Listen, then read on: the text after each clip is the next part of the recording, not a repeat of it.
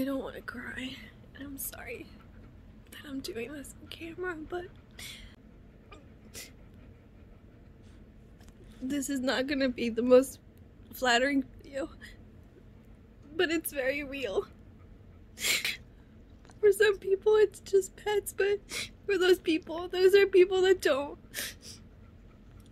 have them, because they are so much more than that. Unlike people, they don't judge you. They're there for you unconditionally, and their family. Hola amigos and welcome. This is actually my second attempt to make this video because of emotions and just me not being able to want to remember things and really stay on topic without kind of going in circles and not making sense. So please bear with me. That clip you just saw was the clip from the first day I considered euthanization, and I was very emotional. I was torn. I felt guilty. Just so many emotions in that clip, and you could certainly see it. Well, just to kind of backtrack, give you guys a background story. Loki started sneezing sporadically shortly after my first bunny, Luna, passed away 2 years ago. Took him to the vet. They didn't find anything wrong with him internally. Said to just keep an eye on it, and that was kind of what we did. And then about 2 months ago, we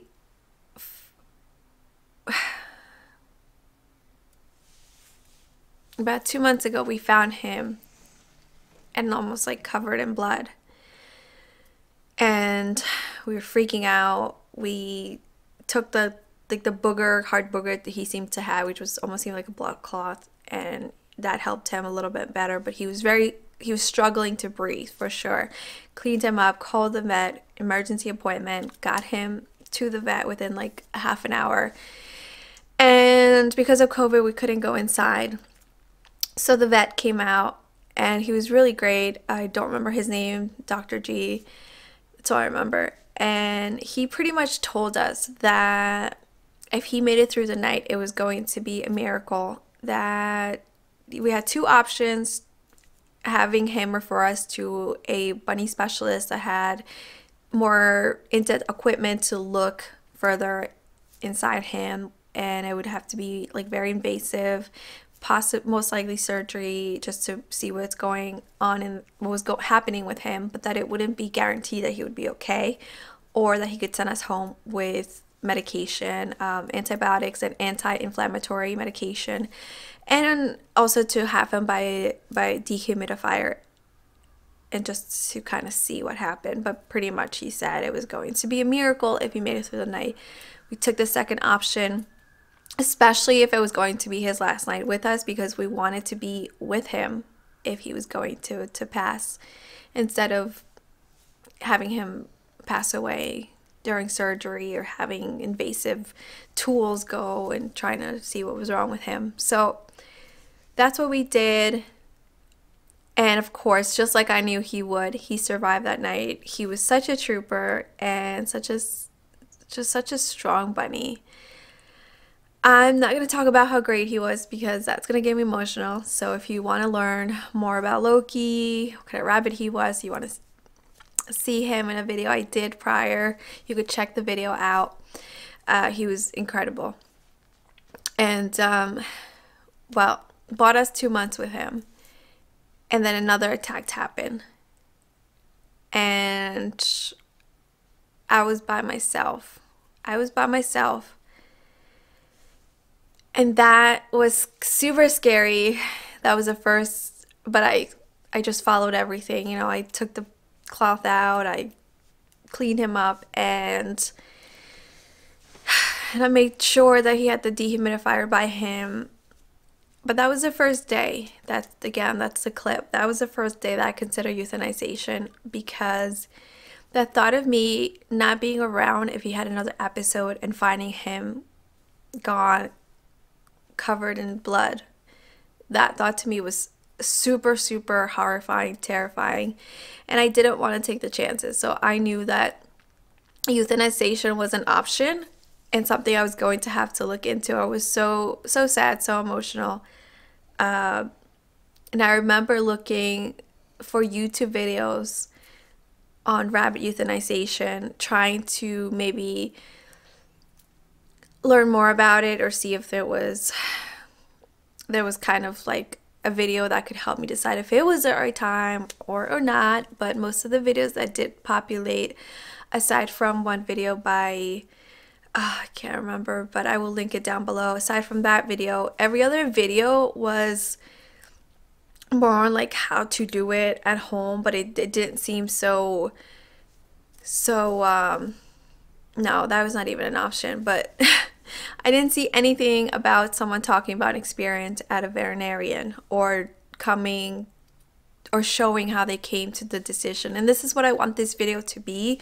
I want this video to be a source for you, whether you're considering euthanization or you've already taken your rabbit to get euthanized at a veterinarian hospital and are just kind of dealing with the aftermath of the emotions. And you're just probably like me, because I did the same thing. Even after I euthanized Loki, I looked at videos just to kind of, I don't know, I guess seeing other people go through it made me feel like not like I wasn't alone. And I know obviously pets get euthanized all the time, but most of the stuff out there is catered towards dogs, and rabbits are such beloved, super intelligent and awesome animals that I think more people should own because they're amazing. But yeah, not a lot of resources out there on rabbits, so I want this to be a resource for you. Alright, so that was the first day I considered it and looked into it. Didn't really find a lot of good helpful things, but I did find one TikTok that said, think of 5 things your animal loves to do, and when your pet can't do 3 out of those 5 things, then that's when you know it's time. So I kept that in mind, and Loki was fine for the rest of the day, but then it happened again the next day or so, and we went through all the steps, and this time it was a little bit worse. And I started to think about 5 things Loki loved to do. Even the first 3 things that came to mind were kind of an indication. So he loved to be by loose. Since he started being sick, we had separated them, but I would occasionally have them out to kind of like bond, or I would have one of them out to kind of go by the other's cage. And I normally free roam my rabbits, but because Loki was sick, it just didn't seem right to just have him in a cage. And then Luz, she's still young, so she's still learning not to be destructive, so that's also why she was in the cage. So I would let one of them out to kind of like be by the other near the cage. He loved bananas, and he also loved to show affection. Like either if I laid down on the floor, or if I kind of like sat by the cage, he would come and like lick me, and he was just the sweetest. So just even those 3 things, after he was cleaned up, I took him by Luz's cage, and he just stood there.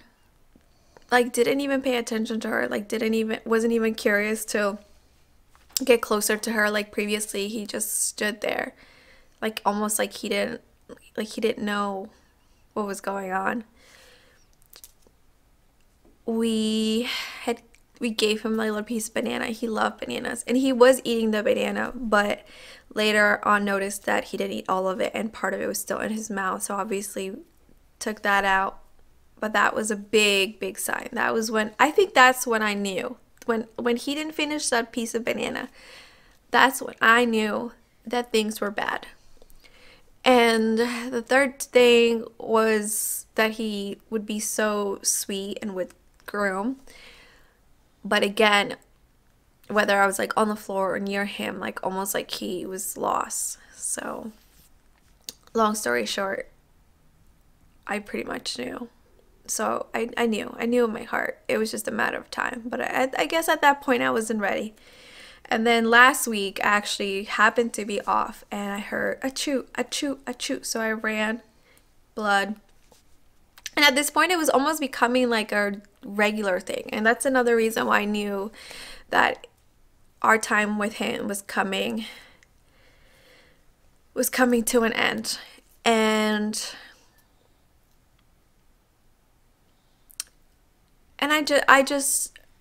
we just knew that our Loki was such a trooper, but that he was suffering, and that it wasn't fair to him. Yes, he was still alive, but having those episodes be a normal thing now was not normal.